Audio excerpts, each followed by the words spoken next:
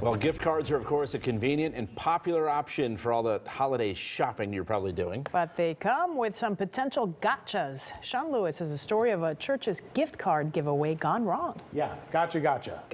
It is a lesson in reading the finest of fine print, even when you think that it's a simple transaction, right? Buying a gift card. A church in Orland Park bought 130 of these gift cards from Sam's Club online to give away to those in need. Simple enough, sure, until it's not. The victim are these kids. Less than a week to Christmas, Pastor Steve Trolio is trying to solve an expensive problem that began when his small congregation at the Firehouse Chapel gave big to buy $13,000 in Sam's Club gift cards for those in need. Do you see the vein in my neck sticking out, Sean? It just, oh. His mission started last month when Steve went online to buy cards, 130 of them at $100 each. They arrived in the mail. His daughter checked. You get the envelope. It's a brown, just sealed envelope. And there's 10 Sam's Club cards in there. No paperwork, no receipt, no nothing. They're just thrown in the package. That's it. So she called Sam's Club or did it online or something through a chat. And they said, oh, no, you're all good. Okay. Well, there's nothing on the cards. Nothing at all. The cards were not activated, something they only learned after the families they gave these cards to began to try to use them last week. They're standing there knowing that somebody gave them a gift card and there's nothing on it, and what they had in their cart, they gotta put back. Oh, that makes all of us sick to our stomach, believe me. Pastor Steve, his wife, his daughter tried to sort it out.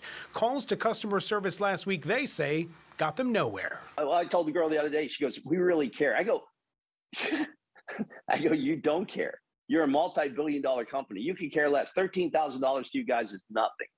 I said, but to these kids, it's something. To our church, it's something. And, you know, they're messing with God's money, not mine. But they're messing with God's children. That bothers me. And when you go online, you find that Pastor Steve is not alone. Several reviews on Sam's Club's own website with warnings of mailed gift cards purchased online. There must be a glitch in the system, but their activation system doesn't work, one reads. Another, there was no indication when I purchased that it needed to be activated. And a deeper dive on Sam's Club's website does give this guideline. If purchased online, you must activate the card using the related shipping confirmation email.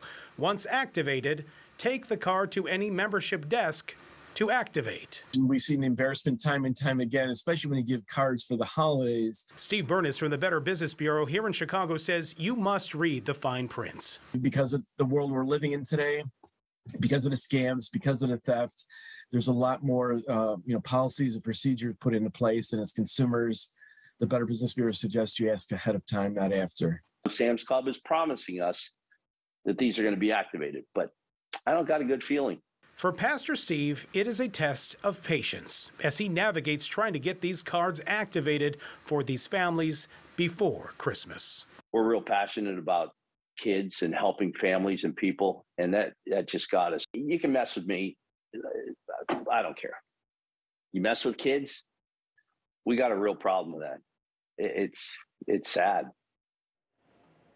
We reached out to Sam's Club to get some help on this matter. We're waiting to hear back ourselves, but I just talked with Pastor Steve within the hour. There's some good news. They've made progress. Some of those 130 cards are now activated, just not all of them, at least not yet. He's literally praying that all of them are active by this time tomorrow so those families can use them before Christmas. All right. They've got a few days left. Yep. Thank you. Great story, Sean.